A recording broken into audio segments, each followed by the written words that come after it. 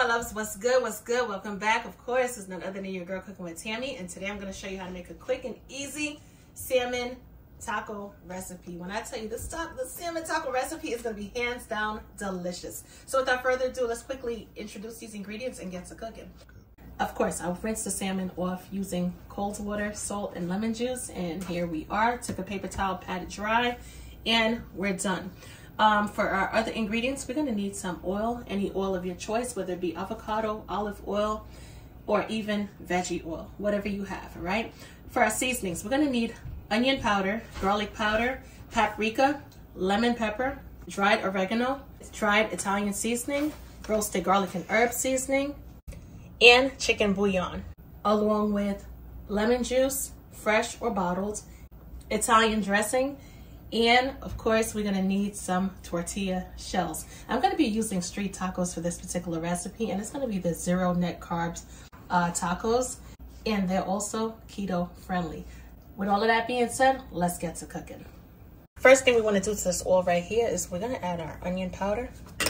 We're also gonna add our garlic powder, along with our paprika. Of course, this is not smoked, but regular paprika. Don't use smoked because it's gonna be a little bit too pungent. We're also gonna add some ground black pepper. I think I forgot to mention that. Lemon pepper, dried oregano, Italian seasoning, chicken bouillon, roasted garlic and herb, lemon juice, good amount. And we're also gonna add our Italian dressing.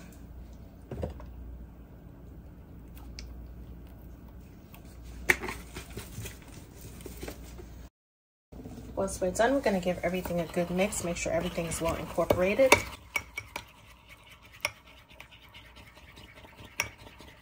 This is a seasoning marinade that I made up, and when I tell you it's so complimentary, oh my goodness, it's gonna bring out the best flavors in the seafood. We're gonna bring our salmon back on in. We want all of our flavors to run deep into the salmon, so we're gonna place some slits into the salmon, no particular order. Just in case you're wondering, I did leave the skin on the salmon. Of course, I went in there and I scraped the skin to make sure there's no scales. However, after the salmon is prepared anyway, we're not gonna need the skin. We're gonna take some of our marinade and we're just gonna place it onto the salmon. At this point in time, if you are gonna be using an air fryer, you should definitely turn that air fryer on and preheat it on up. However, this recipe is not limited to only using the air fryer. You can definitely place the salmon into the oven, of course. All you're gonna need is a baking sheet lined with some aluminum foil, and you're gonna place it into the oven at 350 degrees for about 17 minutes. That looks beautiful. Because we placed the slits into the salmon, all of the flavors is gonna seep into the salmon. It's gonna be flavor in every single bite. You know my motto, we want flavors in every single bite. By this time, if you are gonna be using an air fryer, your air fryer should be heated. Tammy, do I have to marinate my seafood overnight or for a couple hours? The great thing about this recipe is, no, you don't have to. All you gotta do is add your marinade, and once you're done, place it into your air fryer or into your preheated oven, and boom, we're ready to go. Couple things before we head on over to the air fryer. Can I use this marinade on other types of seafood if I don't want to use it on salmon or if I don't have salmon? Most definitely, this marinade could be used on shrimp. It can also be used on cod, snapper, whatever fish of your preference. Nevertheless, it's still gonna taste absolutely delicious. We're gonna hit our air fryer off with some oil. Let's lubricate it on up just a bit. We're gonna place it into our air fryer, just like that.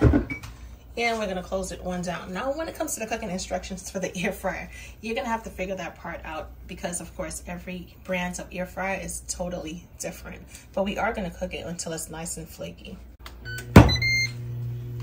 Time for us to heat up our tortillas, so make sure that pan is nice and hot. We're gonna add a small drizzle of oil. Now, you don't have to heat your tortillas up with oil if you don't want to. It's all about preference.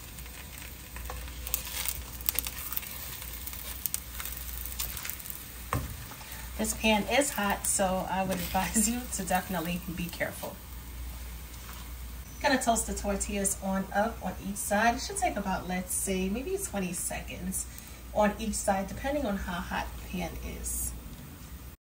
Let's turn the stove top off and grab these tortillas on up.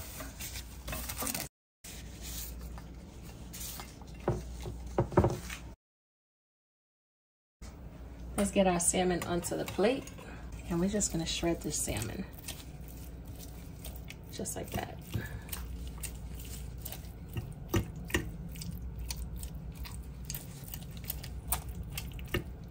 And the skin is still intact. So of course, if you don't want to rock out the salmon skin, you don't have to. After you finish shredding the salmon, you could always toss the skin.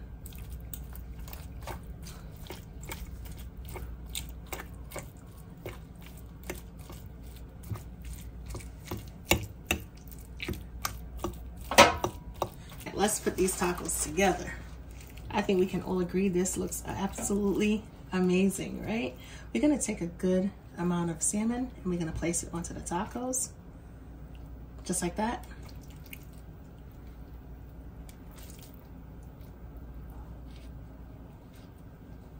Let's get some more. Let's be a little greedy.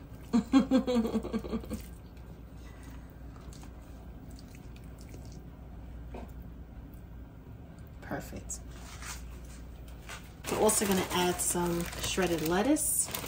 This is a coleslaw blend or coleslaw mix. Just add a little bit on top, just like that, for that nice crunch. We're going to add some of our favorite sauce. This is the Tostito Fiesta Ranch sauce. It has a little kick to it. We're just going to add a small amount, just like that, on each taco. We're also going to hit it with some of our flavor Craver Taco Ranch. This has a little kick to it as well.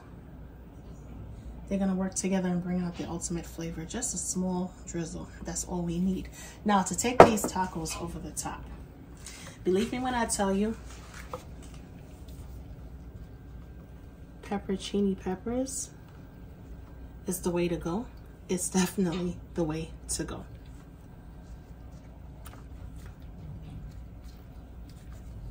Gonna place that just like that. And once you're done, you're gonna close that taco on up. You're gonna get to eating and you're gonna definitely enjoy this recipe. This recipe is not a traditional recipe. This is a Cooking with Tammy recipe, all right? And the flavors are going to be phenomenal. Definitely give this recipe a try. Let me know what you think, and I will definitely keep these delicious recipes coming.